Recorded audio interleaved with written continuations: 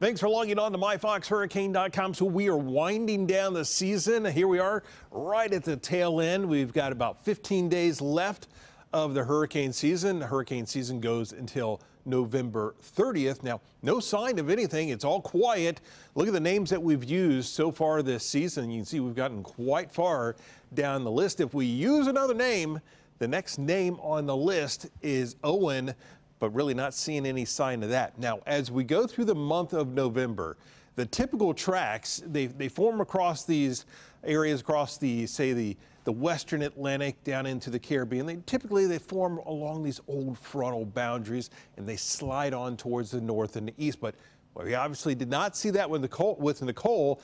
That was kind of an unusual system working its way in that opposite direction, making landfall on the east coast of Florida. But as you look at that big map, that's the best news right there. No development expected over the next 5 days. So things are quiet, and we'll keep you updated right here on MyFoxHurricane.com.